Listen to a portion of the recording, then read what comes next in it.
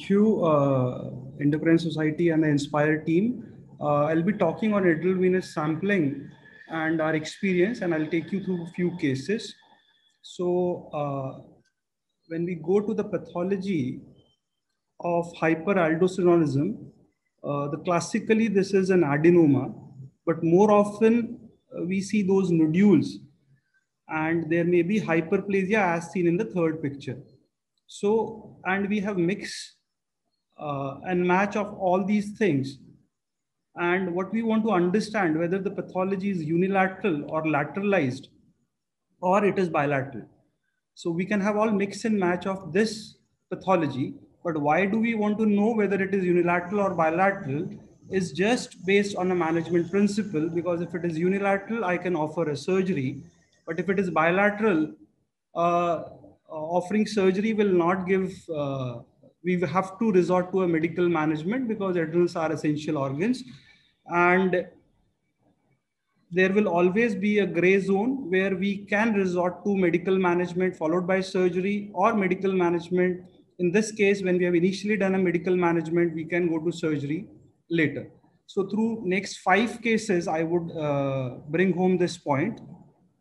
And so for localization, can CT scan be useful? CT scan is useful in Cushing's and FIO, but not in CONS or primary aldosteronism, as shown in this study where CT, when it said it is unilateral, and when the AVS was done, it was found bilateral in 50% of those cases.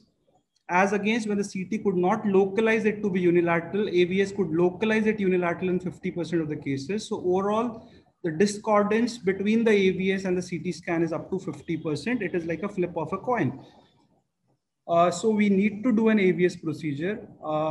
There are various protocols available. What we follow at KEM is a sequential synactin continuous infusion is there. Selectivity index we use is 5 and lateralization index is 4. And this is what we will follow in the cases.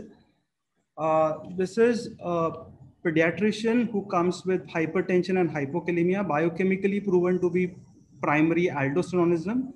You can see both the adrenal glands. When I looked at him first, I said, okay, we can go ahead with the surgery on the left side.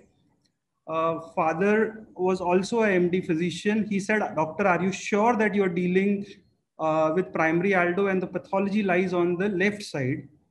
I said, I'm not sure. How can we be sure?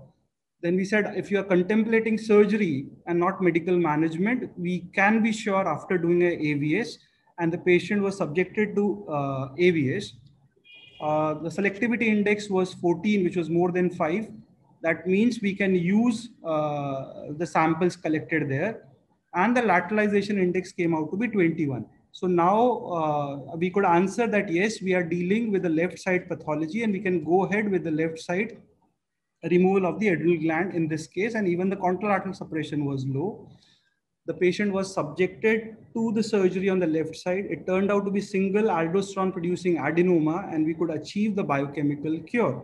In retrospect, we can say, okay, we became wiser with the AVS and our confidence of operating him was higher. But even without AVS, if we would have done the surgery, but you would have taken a chance, as we will show in the next case. This is another lady, 52-year-old, hypertensive since many years on multiple drugs.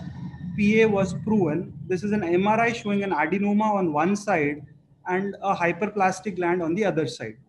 She was contemplating surgery. So on the outlook of it, we can say, okay, let's remove the right side adenoma and take a call. But again, the same question came, doctor, are you sure that what you are operating is correct? We subjected her to AVS, and the AVS could lateralize it on the left side to our surprise. And probably this is a non-functioning adenoma on the right side. Even the contralateral suppression index was very low. So we thought it is a non-functioning adenoma. Only time can tell us how it will behave. But to summarize this case, this was a case of unilateral hyperplasia with micronodules on the left side that was producing the hyperaldosteronism. And even after 7 to 8 years of follow-up, this lady is under biochemical cure and clinical cure, suggesting that the right side adenoma is still non-functional. Going to the next case, Similar case, hypertensive since ages on 10 antihypertensives, primary aldo was proven. And you can see the right and the left adrenal gland. Since she's troubled with multiple drugs, we are contemplating surgery and we want to localize it. And the lateralization was happening on the right side, but this lateralization was not as impressive as in the first two cases. And we can see the lateralization happened on the lean adrenal gland as against the bulkier adrenal gland. We discussed the case. We went ahead with the surgery of the right-sided adrenal gland, but we had some doubt in our mind that the other side of the gland may still be making aldosterone in future. So on follow-up, what we could conclude, the right gland was removed, but there is a partial biochemical and clinical remission in this case. She's again come with a low renin on a follow-up, and this follows a case of a asymmetric lateralized hyperaldosteronism. But what we achieved from all the exercises, now initially she was off drugs and now she is controlled on a single drug, and BP is much better controlled. As against 10 drugs, she is now controlled on a single drug. A similar case who have concerns with hypertension and requiring ICU admissions on multiple drugs, biochemically proven. We can see adrenal gland, which is bulkier on the left side. Uh, again, are you sure what we are dealing with? We said we are not sure. We have to do a AVS. And AVS suggests both it is a bilateral pathology. It is not unilateral. Lateralization was index was 1.28, and patient was put on a simple aldecton, and she's doing good. And even with 50 milligrams of aldecton, she had hyperkalemia, and we have reduced it to 25 milligram, and she's doing good on 1 or 2 drugs now. And so we assume this is a kind of a bilateral nodularity in this condition. Going to the last case, a young lady with accelerated hypertension, we can see a clear-cut adenoma on this side. Again, we said, okay, go ahead with the surgery without AVH.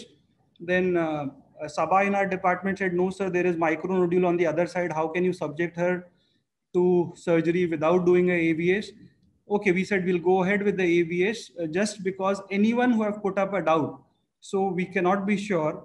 Good that Sabha had put that doubt in our mind. And when we did a AVS, we didn't had a complete lateralization. The lateralization index was only 3.29, though it is in the gray zone, and we know this is the adenoma which is making more aldosterone, but other sides there are micronodules. So this is a bilateral pathology. This lady was not subjected to surgery initially and was controlled on aldecton, and she's doing fine, and even the renin has recovered on that. But now, last week when she came back, she wants to plan pregnancy. Then again, the question came back, should we shift her to aplerenone or amiloride, or subject her to a surgery for the debulking concern? So that's what we can think and go back and forth amongst the medical management and the surgical management in these cases.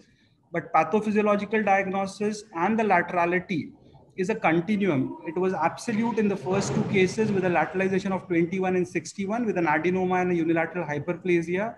It was bilateral in the one of the cases where it was 1.28. But the cases where the lateralization index was in a gray zone, we have to be very cautious, and then we have to individualize the treatment in those cases. Thank you.